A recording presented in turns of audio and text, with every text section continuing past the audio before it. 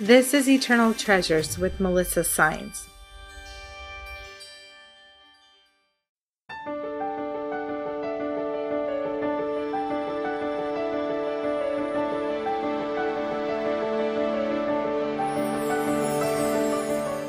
What do you do when you seek God but are uncertain about what to pray for? This week's devotion for reflection and prayer is entitled Never Alone and is inspired by Romans 8:26 through 27. In the same way, the Spirit helps us in our weakness. We do not know what we ought to pray for, but the Spirit Himself intercedes for us through wordless groans.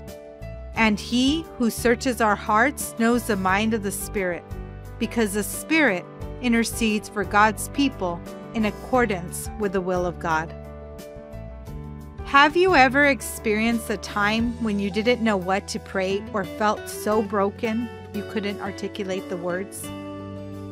This scripture brings great hope and encouragement to the believer. When we find ourselves in these circumstances, the Holy Spirit, our helper, intercedes on our behalf. Through our groaning and tears, He goes to the Father and advocates for us. We often assume we know what we need when we go to God with our supplications. However, we are not the best judge of God's perfect will. It is liberating that we don't need to verbalize an ideal prayer, and we can rely on the Spirit's divine intercession. We are never alone.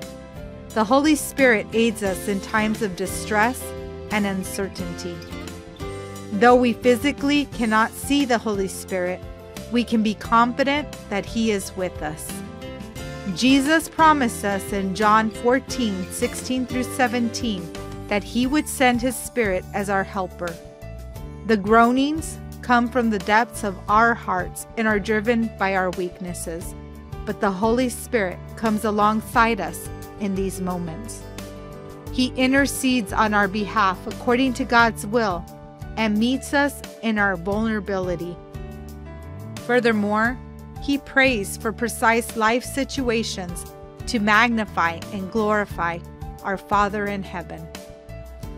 We can rest assured and trust that He will guide and lead us throughout our lifetime. In your time of prayer, what areas in your life can you ask the Holy Spirit to help?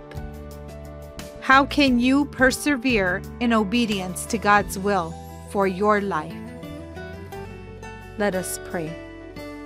Father God, thank You for Your continued help and faithfulness. I am grateful that the Holy Spirit prays on my behalf when unsure what to pray. I acknowledge the evidence of Your power and love all around me. Please continue to lead and guide me through Your Spirit to fulfill Your perfect will for my life. I pray this in Jesus' name. Amen. If you have any suggestions or comments, please email me at thelady@carrythelightministries.com.